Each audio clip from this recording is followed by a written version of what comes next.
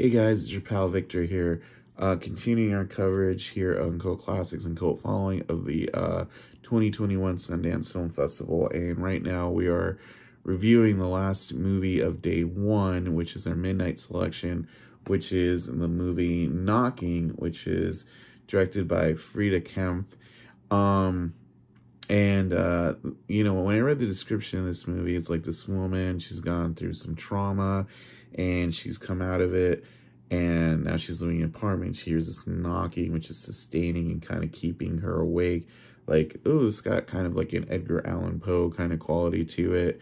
I still don't really know 100% how I feel about this movie. I will say, the woman, Molly, she's played by this actress, Cecilia Milocco, and she does a great job of carrying this movie with her face, her expressions. She gives an excellent performance throughout.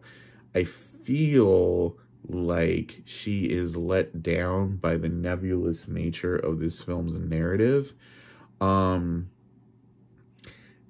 lot of it is about the idea of she's mentally ill, and well, basically what the basic narrative we're given is she has a girlfriend, they're on the beach, something happens to the girlfriend, we have to assume she drowned, and she spent a lot of time in mental hospital trying to deal with this. She gets out, and, you know, she's very fragile, and she finds an apartment in the city, and in this apartment, she's hearing this knocking, which becomes incessant. She starts to become like a sense of, she hears a woman screaming. There's blood kind of dripping on the walls. And she's trying to make sense of it. Is it Morse code? What's going on? And the more she calls like 211, which is the equivalent of 911, they think she's lying because she's mentally ill. People don't believe her because she's a woman. So it's a commentary on gaslighting women and the mentally ill. But is there really something going on that floor? There might be. And it seems like there is. And then we get this sort of nebulous ending that kind of suggests like maybe it was her all along.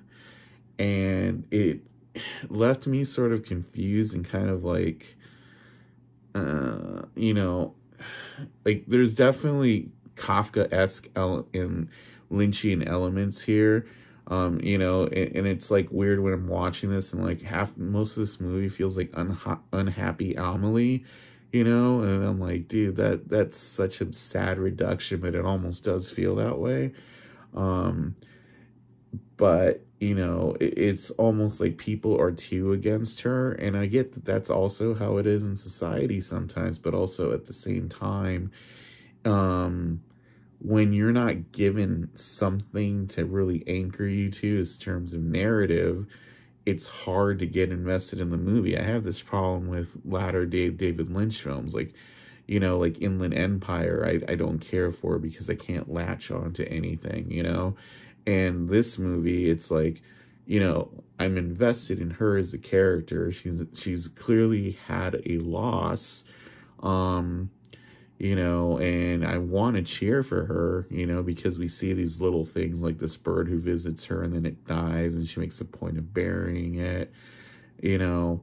But like everyone, you know, like, oh, her doctor's not a doctor. She's imagining him. It's kind of, so was she even in a psychiatric ward? You know, it's just, there's not enough concrete, and it makes it hard to get like an investment in the film on that level beyond wanting bad things to stop happening to a sad person. And that's kind of rough. And then, you know, there's really strong aspects to this movie, but man, it's just hard, you know, because I kind of going back and forth on it. You know, there's definitely this like Kafka-esque Lynch element that I enjoy in it, but at the same time, you know, the ending, you know, it's kind of like, you know, it's a Joan of Arc kind of thing. You know, there's a, you know, Joan of Arc was burned at the stake, a fire plays into it, and it's like, you know, fires and madness. And then it's like, you know, there's an element of like Darren Aronofsky's Pie in here. Like, you know, what will madness drive you to, you know? And that's kind of just like, okay, I could see that. But yeah, overall, I wanted to like it as much as I did Censor, and I didn't, and that's kind of a bummer, but it's still, you know, an interesting movie.